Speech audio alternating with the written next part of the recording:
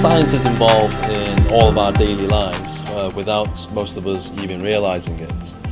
Especially in today's society where children are born into a technological world of smartphones and electric cars, and it's even more relevant today from pioneering space exploration to living with the fear of pathogens and climate change. STEM stands for Science, Technology, Engineering and Mathematics, and instead of teaching these areas separately, our curriculum is an interdisciplinary learning journey to better equip learners for future challenges. Lessons are structured around detailed lesson plans, where we know exactly what to teach and how to teach it. Our stuff is broadly around the IGCSE syllabus.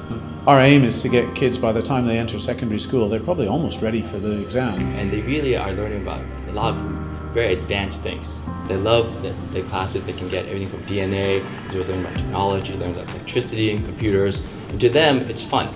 It's not work. It doesn't feel like it is something they have to cram for. It's not rote learning. It is something that's exciting and it's like play for them. Through STEM, students develop key skills including problem solving, creativity, teamwork, independent thinking and communication. We like to get kids curious.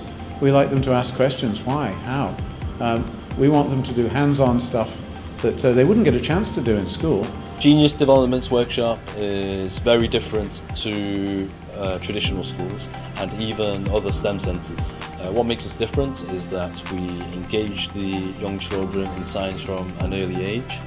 We make the experiments and activities fun for them so that when they come to study science at a higher level, they already have that mindset. We want the curiosity to be developed naturally so they can say to themselves why, and we can give them the tools to answer that question why. The most important we have in Genius is fun.